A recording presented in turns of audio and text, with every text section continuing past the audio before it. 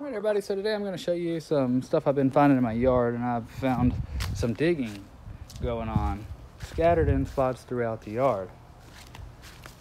Here's some more there, and this takes place throughout the yard and comes further in, even over here, there, and then I found this,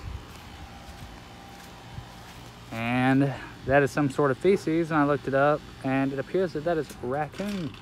So it appears that raccoons have been digging in my yard. So I looked it up, and that means that I more than likely have grub worms.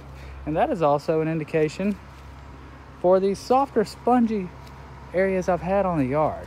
I've noticed this for quite some time. We thought that we were just over watering the grass, and that was the reason for it being spongy.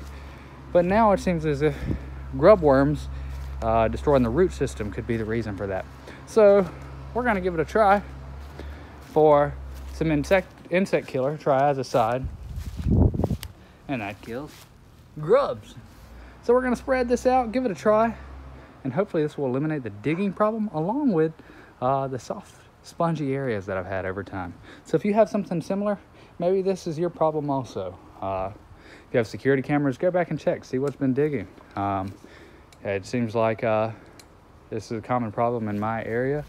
Down here in Florida, we have a ton of raccoons also.